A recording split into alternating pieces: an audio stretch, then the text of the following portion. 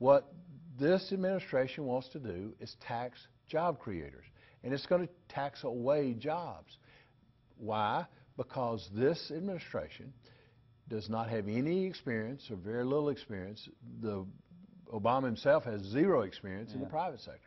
He's never had a private job. He's always worked in the public sector. He thinks government needs to produce everything.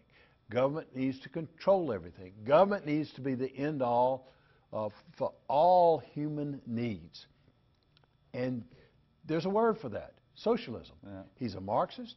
That's his fairness doctrine that he's talking about, that he's promoting.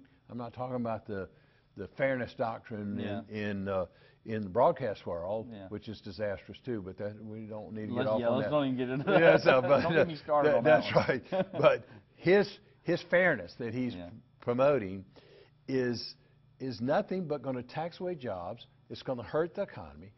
I believe this administration wants to destroy the free enterprise system. Yeah. It's destroying everything that's made this country great.